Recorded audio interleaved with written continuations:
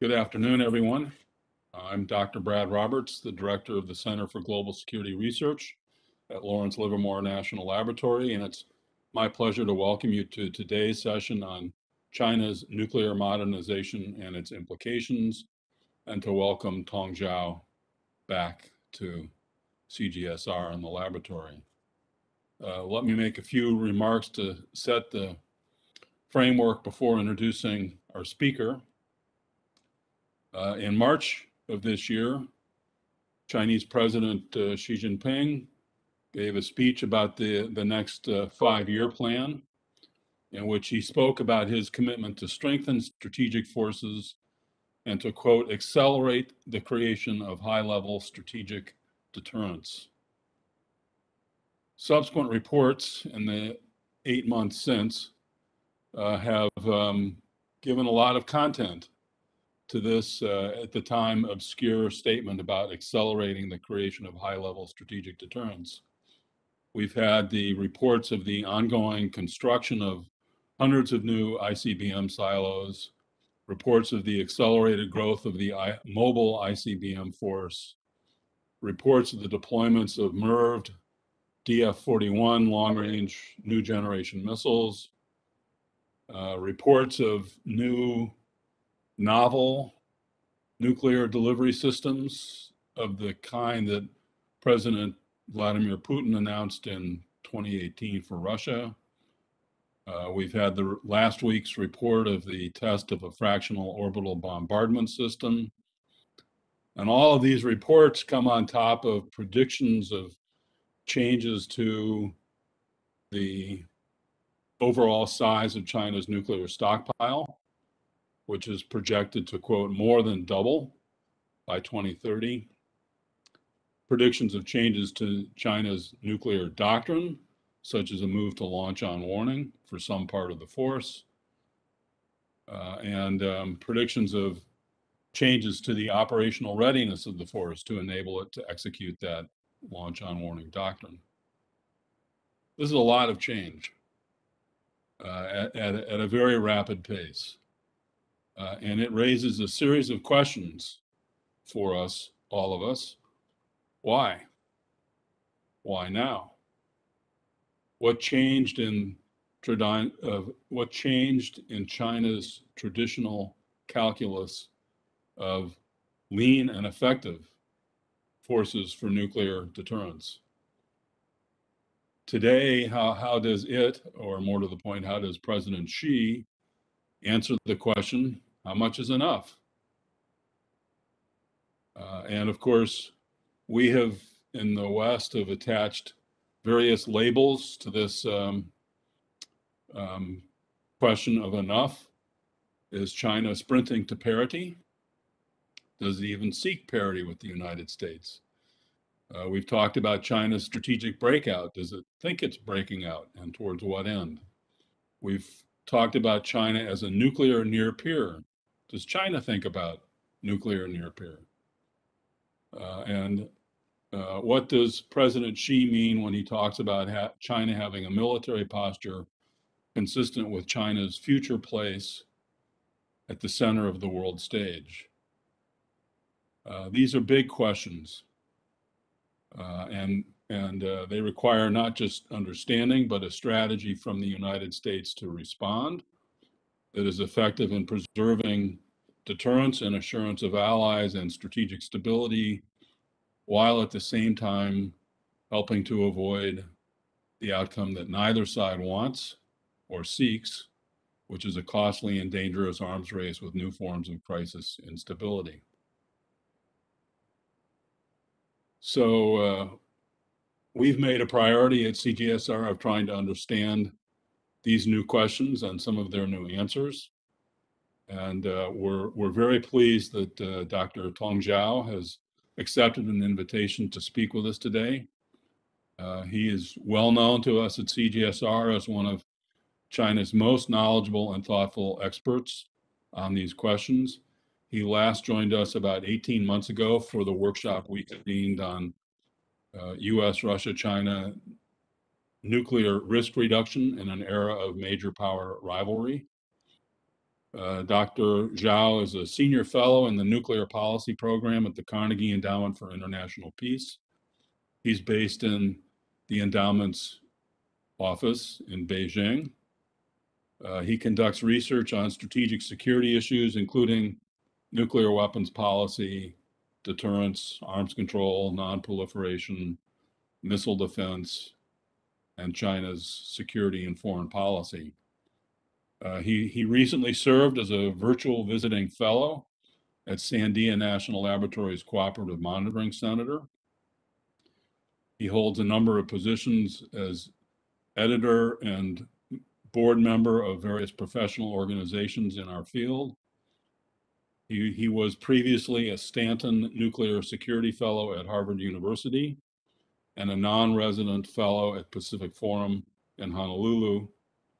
Dr. Zhao holds a PhD in Science, Technology, and International Affairs from the Georgia Institute of Technology, as well as an MA in International Relations and a BS in Physics from Tsinghua University. Tong, thanks so much for making the time to join us today. Thank you for your leadership on these issues. We look forward to your opening remarks. And let me remind the group, our speaker will go for approximately 45 minutes. At that point, I'd like to turn to raised electronic hands and bring voices into the discussion. If you'd rather submit a question to the chat function, I'm happy to get that into play as circumstances permit. Tong, thanks so much. Over to you. Thank you so much, Brad. It's a great pleasure to be here. I think I will discuss a few things today. One is to briefly go through China's nuclear modernization. There is already a lot of public available information, so I wouldn't delve too deeply into the first part. And then I will discuss potential drivers of Chinese nuclear buildup. And I will then also discuss the domestic policy environment against which this nuclear buildup is taking place. And last, I will discuss how does this mean for potential arms control cooperation with China, whether arms control can be useful in addressing the nuclear risks. So firstly, about China's nuclear modernization, very briefly, since a few years ago, Chinese government started to openly advocate for China's nuclear triad capability. That's an important departure from China's traditional policy, because China used to criticize the U.S. and Russia for developing and maintaining nuclear triad. But now it itself is publicly developing this capability. Its land forces include DF-41, the most advanced Chinese ICBM. And the newly reviewed construction of more than, I think, 250 silos in northwestern China is also an important development. For many decades, China maintained about 20 ICBM silos or silo-based ICBMs, but suddenly it is building hundreds of them. But China is also developing and modernizing other types of land-based forces. The DF-41 is also put onto launch vehicles. So it is diversifying its land-based forces. And in terms of the sea-based capabilities, apparently China is working on its 094 class SSBN. The fact that the SSBN boat is not very silent, according to public report, but China is still building 6 of them. I think that indicates it's slightly changing its traditional approach, which is to build a small number of new platform and to test it and to improve it quickly, and then moving on to the next generation before really producing a large number of them. But the 094 is not very, I think, satisfactory from the technological perspective. China is still deploying 6 of them. So that shows China starts to emphasize the importance of quantity in addition to quality of its nuclear forces. And President Xi Jinping, when he inspected China's one of Chinese naval bases a few years ago, said the Chinese nuclear submarine force needs to develop big, 核潜艇要大发展. So that certainly will further incentivize the sea-based capability development. And in terms of the air-based capability, in addition to its current H-6 bomber, China is also introducing a new long-range stealthy strategic bomber that is likely to be nuclear capable.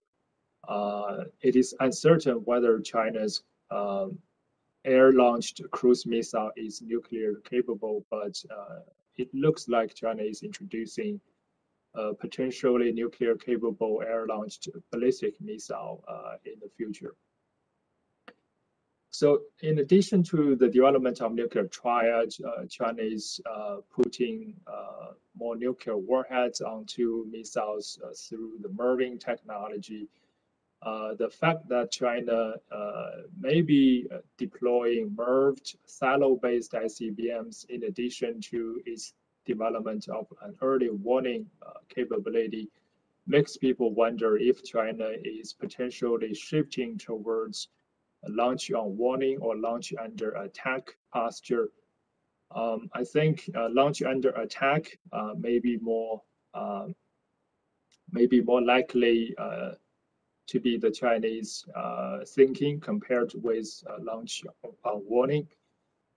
Excuse me. And China can use this early warning data to better prepare and mobilize its nuclear forces in a crisis to increase their survivability and wait until confirmation of nuclear detonation before conducting a nuclear retaliation. It is uncertain whether China will make this posture shift. There is evidence of growing interest within the military, and some recently retired senior military officer from the PLA Rocket Force said publicly that China has already acquired launch under attack or launch on warning capability. In addition to strategic nuclear forces or intercontinental range nuclear forces, China is investing significantly into theater range nuclear forces, the DF-21 and DF-26. So it looks like China is thinking about theater range nuclear scenarios in addition to building up its capacity to conduct a second strike against U.S. homeland. And of course, another development that is often discussed is the increasing entanglement between nuclear and non-nuclear systems. The conventional nuclear dual-capable DF-26 missile is an important example, and it could introduce risks of misunderstanding during a crisis, whether China's own dual-capable missiles were attacked by a conventional strike, or China is mobilizing and launching its own dual-capable missiles in both scenarios, it could introduce misunderstanding and confusion, and therefore raise the risk of inadvertent escalation. But there is no evidence that China itself has developed full appreciation of such risks. And it looks like the lack of understanding of the escalation risk may be one important reason that China is massively deploying such dual-capable missile systems. And China is working on some new nuclear delivery technologies. Its boost glider program has drawn a lot of attention. The DF-27 is reportedly a conventional system, but it could be nuclear capable according to American government sources. And apparently China is also reportedly developing intercontinental range boost glider system. The recently reported testing of an orbital hypersonic system using FOBs could be an indicator that China is working on intercontinental range gliders. But FOBs could just be a testing bed to ensure that China would be able to launch and retrieve its glider on its own territory. So it doesn't mean China will necessarily deploy a glider on the FOBs in the future. And there is also reports that China may be experimenting with some of the also very exotic nuclear delivery systems that Russia has been developing, such as nuclear-powered cruise missile, but there is very little publicly available information on that. So now I will discuss potential drivers behind China's nuclear buildup. Of course, there is a lot of discussion about how Chinese concerns about American missile defense is driving China's nuclear modernization. And in this regard, China's concern is really about the scenario in which China has to firstly absorb a comprehensive disarming first strike from the United States, and then maybe only a very small number of Chinese nuclear weapons will survive.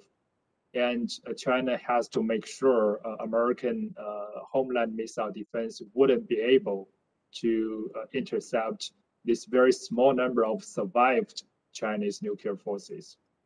So because of this scenario, in theory, even a modest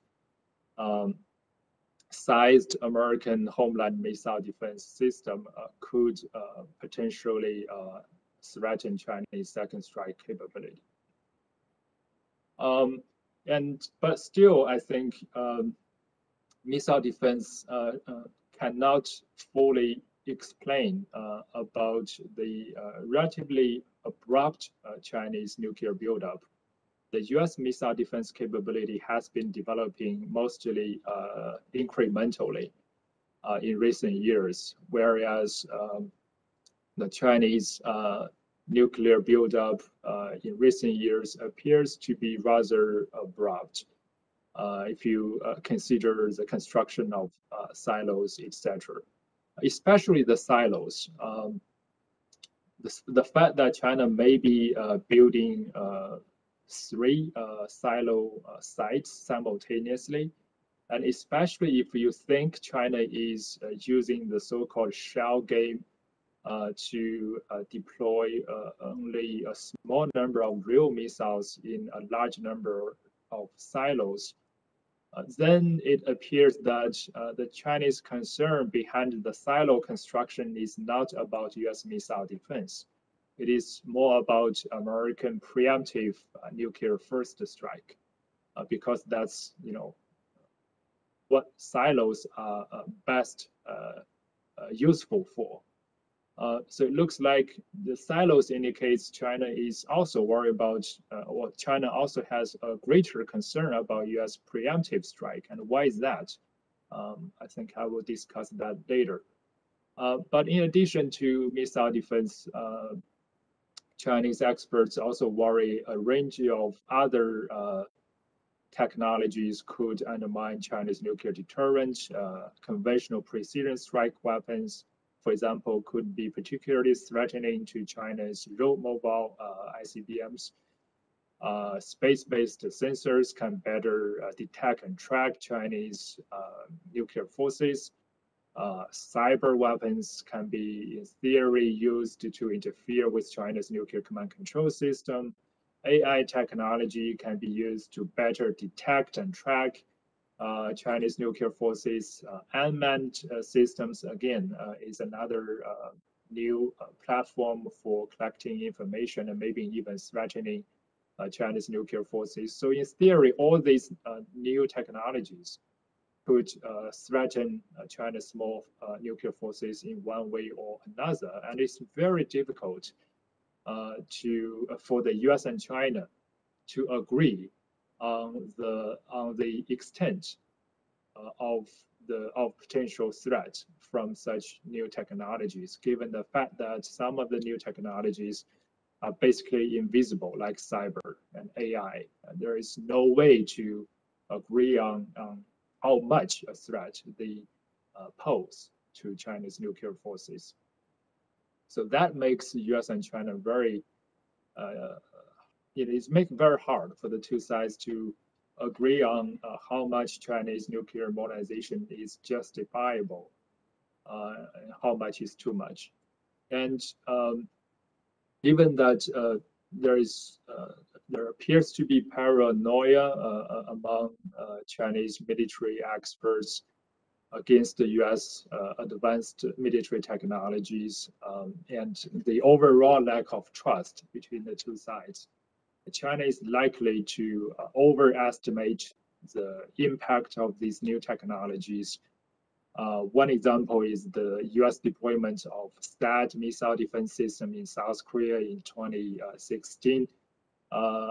It looks like many Chinese experts were genuinely concerned about the radar of this single missile defense system on the overall credibility of Chinese nuclear deterrent. So overestimation of technological impact is a real challenge to bilateral nuclear stability. And another driver is increasingly available funding and resources as China's economy continues to grow very quickly, especially in the past few years, the last couple of decades. Some of the new developments we saw recently can be traced back to a long time ago. The hypersonic glider program might have started its testing since at least 2014.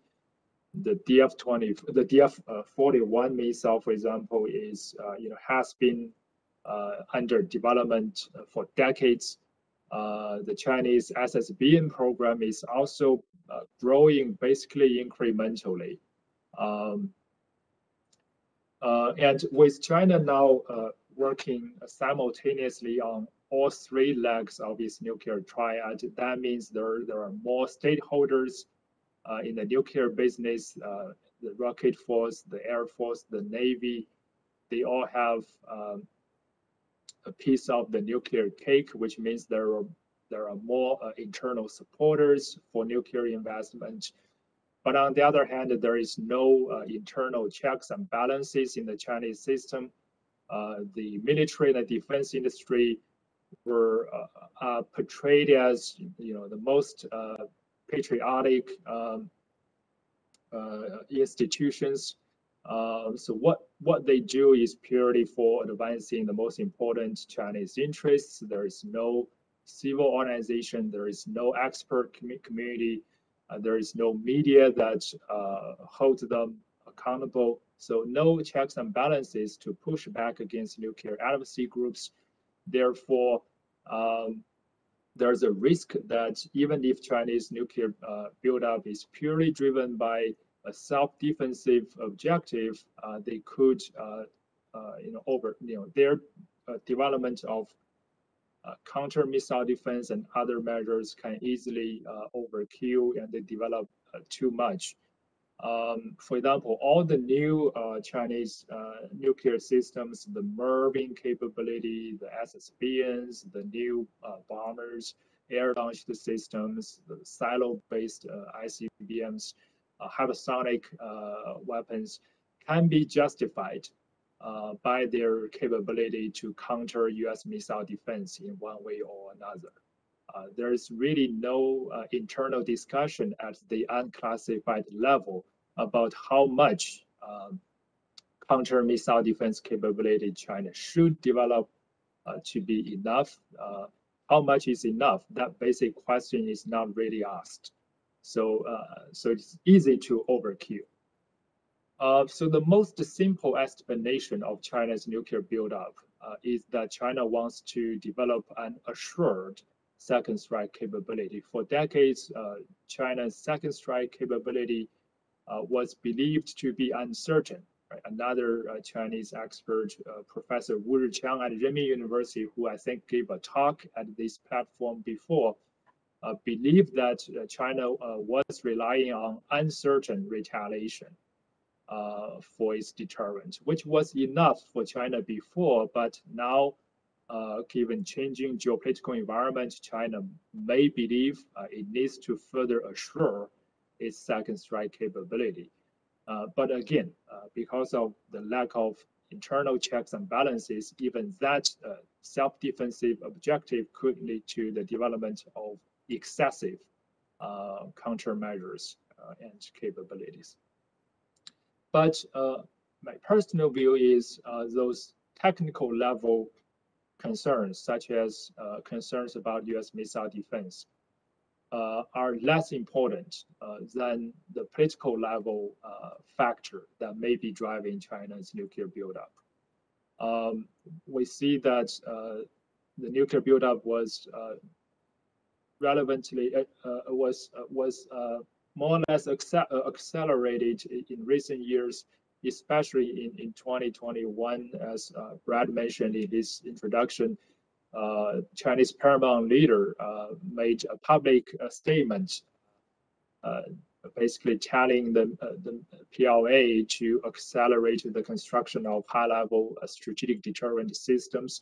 That's an unprecedented signal from the Chinese most senior leader about his will to strengthen the nuclear capabilities in a very dramatic manner, which means there will be more development to be reviewed in the near-term future.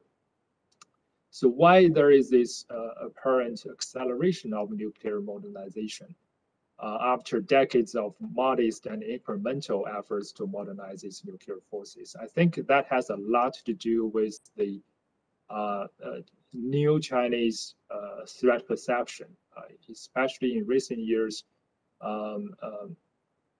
China's overall threat perception towards the United States has significantly increased or heightened. There has been important changes domestically in China since 2008, around the time of the Beijing Olympics. International analysts have pointed it out that since about that time, China started to become more inward-looking, more conservative. Some of the previous efforts to liberalize its economy and political system were gradually walked back. And when the current paramount leader took power in 2012, that trend became accelerated. And as a result, we have seen the US and other Western countries basically became increasingly troubled by their perceived issues with China's practice of human rights, its so-called domestic suppression, its policies in Xinjiang and Hong Kong, its issues with so-called rule of law in China, and China's compliance with the rules-based order, etc.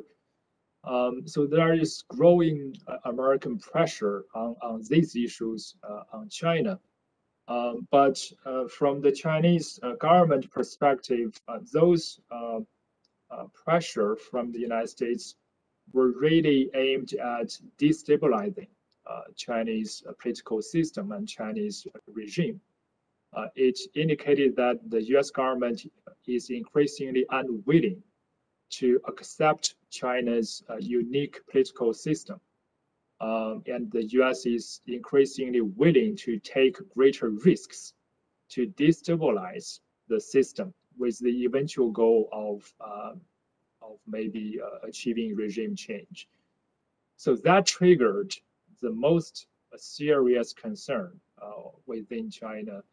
The government worries Chinese regime security is under increasing threat. And the regime, to ensure regime security is always the most important priority of the Chinese government. So that's how I think U.S. efforts to basically uphold their values and principles starts to pose the most serious threat to the Chinese leadership. And that prompts China to comprehensively increase or accelerate its military modernization, including the modernization of its nuclear forces, to achieve a few goals. The first, I think, is again to reassure second strike because of the perceived American willingness to take greater risks to destabilize the Chinese system, to threaten Chinese regime. There is this growing, I think, agreement that greater nuclear force would force the US to accept mutual nuclear vulnerability with China, would force the United States to accept peaceful coexistence with China under its current political system. A further assured second strike capability would have increasing political value to counter the perceived American political aggression against China. It will make Western countries treat with China with more respect. There's this argument that despite Russians' behavior in many places, Western countries are treating Russia with a lot of respect, and that is because of Russia's much greater nuclear arsenal. So a greater Chinese arsenal would also make Western countries treat China with more respect, maybe to drop their criticism on China's human rights, stop pressuring China on those issues that could undermine its political regime. But of course, the challenge is if a bigger nuclear arsenal does not deliver the expected impact of giving China more respect from the Western countries, then there may be interest in pursuing even a greater still nuclear arsenal. The second possible goal is to develop an escalation control capability. We know that at least since the 1980s, Chinese military strategists were already thinking about more sophisticated nuclear scenarios in addition to a massive retaliation. A basic second strike capability would make China secure only in the scenario of a massive retaliation, so that China would have to retaliate with most or all of its nuclear forces to whatever type of nuclear attack. But if the enemy only conducts a small scale of nuclear attack on peripheral targets around, near or within China, especially if the US uses limited regional nuclear attack on China, how should China respond? Should China go all the way immediately to massive all-out nuclear retaliation? That doesn't really make sense. So I think there's growing interest that China should develop a more diversified nuclear capability in order to be able to respond symmetrically or proportionately to different types of American nuclear attack on China. And now, given the perception in China that the US is more willing to take greater risks to interfere in Chinese internal affairs, I think this concern about US conducting a nuclear attack on China is becoming greater. So there may be a greater sense of urgency for China to develop better escalation control capabilities. At the theater level, China's theater-range nuclear forces can already provide China with the capability to respond in kind to a regional US nuclear attack. And maybe China is also working towards developing capabilities to respond in kind at the intercontinental level. If the nuclear escalation goes up further from the theater level conflict to strategic nuclear conflict, and if the US starts a limited counterforce strike on the Chinese territory, and maybe China wants the capability to also conduct a limited nuclear counterstrike against selected military targets on the US homeland. And that requires Chinese capability to penetrate US missile defense and the increasing accuracy of Chinese missiles is making China more and more capable of doing so. Of course, the challenge is this will raise a greater risk of arms race because if both US and China are now competing to achieve escalation control capability, I think that type of competition is more of a zero-sum nature than if both US and China are simply satisfied with a secure basic second strike based on massive retaliation. So competition for escalation control could make it much harder to conduct self-restraint. And also, in the scenario I just mentioned, if China wants to have the capacity to launch an effective but limited counterforce strike on the US homeland for the purpose of controlling escalation, that means the missile defense becomes a much greater challenge. It's much easier to intercept a limited strategic strike with missile defense than to intercept an all-out Chinese nuclear retaliation. So in this case, missile defense poses even a more acute threat to Chinese capacity to deliver nuclear attack on the US homeland.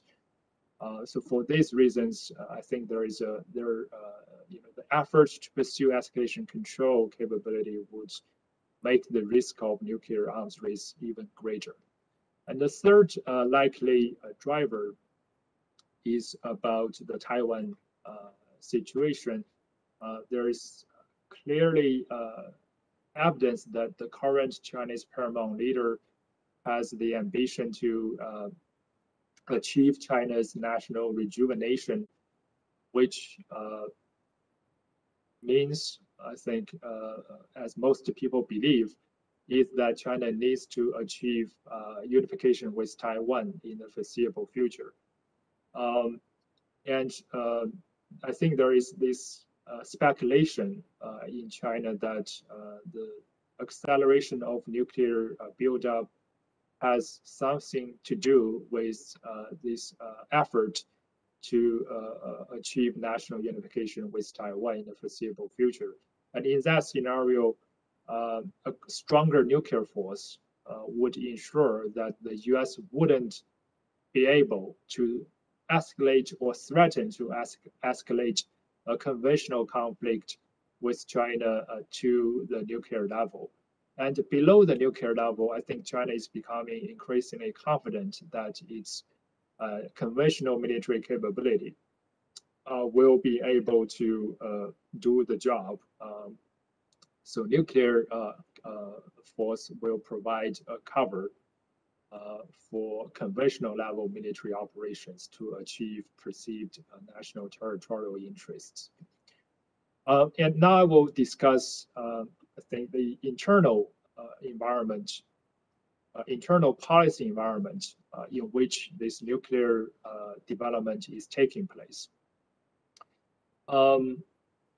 I think we have seen in recent years, of course, there is still, there must be power competition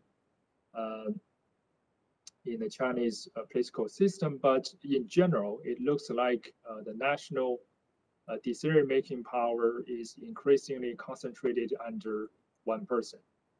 And I have discussed the lack of internal checks and balances in the system, and even the remaining checks and balances are being gradually removed.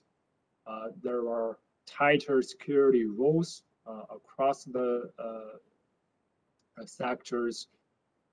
Experts, Chinese experts in general, do not appear to know what China is doing regarding its nuclear modernization, including those nuclear experts, including me. We don't, most of China's civilian nuclear experts, it looks like they don't know what China is working on in terms of its nuclear program. And I believe the Chinese experts even know less about China's development than their American counterparts. The U.S. experts still have access to, open source research tools like satellite imagery, but Chinese experts basically have to rely on the U.S. experts' research to understand what China is doing. And there is less and less discussion among the Chinese nuclear experts and arms control experts about what China is working on because of the increasing sensitive political environment. The government has been rolling out massive campaigns to crack down on suspected espionage and other divulgence of secret information. So any discussion, even among colleagues on those issues not reported by the Chinese government are viewed as potentially sensitive. So that deters experts to even discuss what is happening. After the revelation of the new silos, the Chinese testing of orbital hypersonic system, among the civilian experts, there is basically no discussion. There is no communication about, how accurate those foreign reports are, etc. So discussion over basic issues is very little. There is certainly no debate about whether what China is doing makes sense for Chinese security, whether China should continue building up its nuclear forces, etc. The experts are not playing the role of debating policy and providing helpful feedback to the official level. And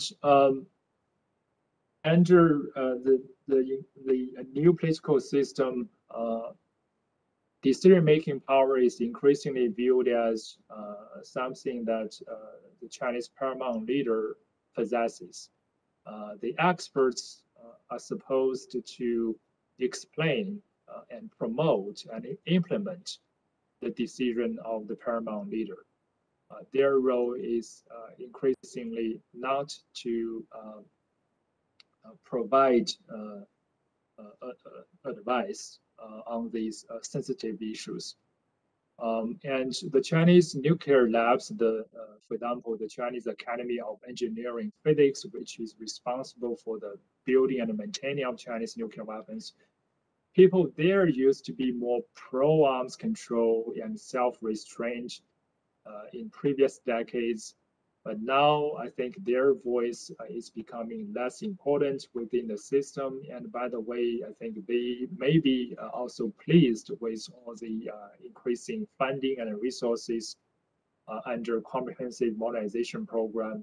So they are not making voices to oppose the new development. And the military appears to be more influential internally. But the military is of a stronger competition mindset. But regardless of the civilian or military experts, I think people in general understand that their interest would be better served to promote the leadership's vision. And now the top leadership apparently is supportive of greater nuclear development. So there is even less pushback from the experts community, from the bureaucracy. Little question is asked, and little checks and balances applied. So it looks like the overall nuclear decision making may be increasingly entering autopiloting.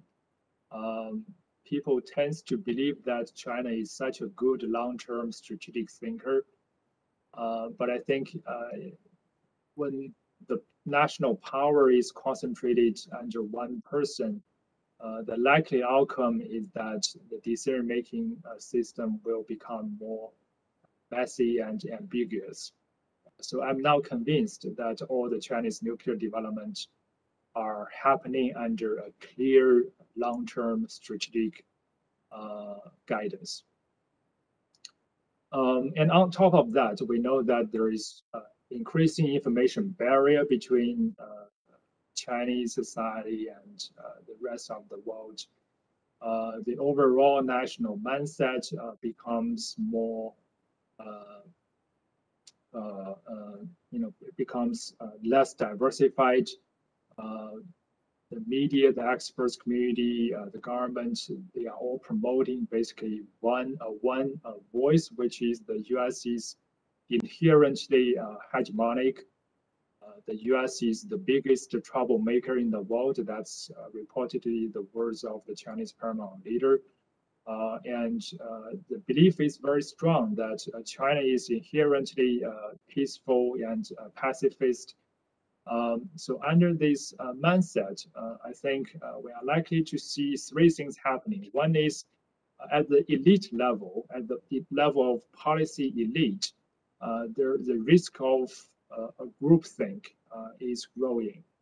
And among the public, the general public, there is also this echo chamber that China is under greater strategic threat from the United States and Western countries, and China needs stronger military power to defend its legitimate national interests, and nuclear weapons can play an important role in this regard. And in the experts community, I think there is also a trend of Chinese nuclear experts community increasingly decouple from the Western nuclear expert community. As I said, Western experts, they may be able to debate what is happening about Chinese nuclear forces in a timely manner on Twitter and other platforms and share information in the public domain. But the Chinese experts, they cannot access Twitter unless they make some a special effort. But the majority of Chinese experts, including nuclear experts, security policy experts, they don't have access to those platforms. So they are less informed about how their Western colleagues are talking about China, how Western nuclear policies are developing, and the internal debate about nuclear policies, missile defense policies in Western countries. So there's a risk of a gradual decoupling between the two experts communities. During the Cold War, the epistemic community played a role in promoting arms control between the two blocs, but there is a growing risk that the pre-existing epistemic community is now eroding, and they may not be able to play that role in the future. So very quickly, I will discuss a few issues about the prospect of using arms control to contain the growing nuclear risk. First, because of the mindset in the Chinese system, there is, I think, very little interest in arms control. In fact, the overall thinking appears to be that it's time for China to build up its nuclear and military forces rather than to constrain itself. And China appears to believe that capability asymmetry between US and China is a major obstacle for China to join arms control. But at the technical level, I think this issue of capability asymmetry can be overcome.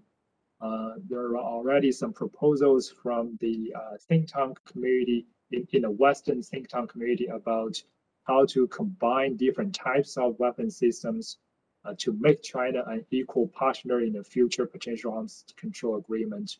So there are technical level solutions to address this issue, but there does not appear a lot of political interest in pursuing these solutions. There is certainly the lack of capacity on the Chinese side.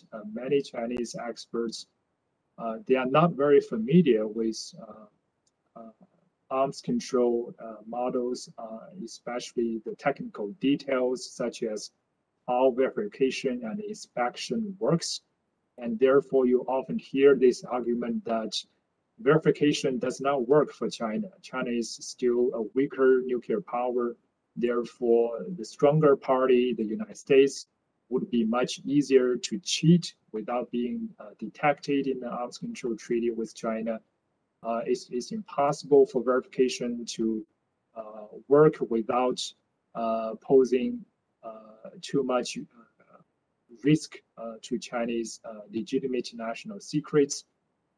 So it requires a long-term effort to build capacity to help Chinese experts in general understand that verification can work and arms control models can work, and they did work in the Cold War between US and Soviet Union to overcome their political distrust.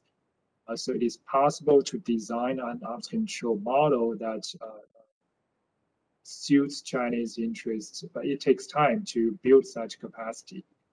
And China is currently interested in pursuing two things. One is to discussing crisis management. This is a hopeful area for near-term dialogue, but China apparently disagrees with the US on what causes crisis instability and who is responsible for causing crisis instability. And China thinks that's US aggressive behavior, including its efforts to conduct reconnaissance and surveillance activities near China that is causing risks of accidents. So it requires the United States to take the first step to address crisis instability. So that makes even a discussion on crisis management harder to bear quick fruits in the near-term future. There is Chinese interest in discussing how new military technologies might affect the nuclear equation and affect big power strategic stability. So discussing how new technologies may affect nuclear systems may be a hopeful area for near-term discussion. And in this area, China is a more equal player. It believes it has a greater chance to influence future international norms and rules and institutions. But at the end of the day, what China really wants is some type of strategic reassurance from the United States that the U.S. accepts mutual vulnerability with China at the nuclear level. The U.S. accepts strategic stability with China at the nuclear level. And as a specific example of Chinese of American willingness to provide that type of reassurance is American adoption of no first use policy. So those are the most important Chinese demands. But I think I understand, how no first use and other issues are problematic for the United States given its domestic debates and politics. But I think the U.S. should not be afraid to talk with China about these issues, because if you look at Chinese thinking, apparently China does not have a clear idea about how it wants to be reassured, about specific demands or expectations it wants to get from the United States. It has very little idea about what concrete reassurance signals it is looking for from the United States about U.S. accepting mutual vulnerability. It is unclear how China wants the U.S. to do to make its future no first use policy credible to China.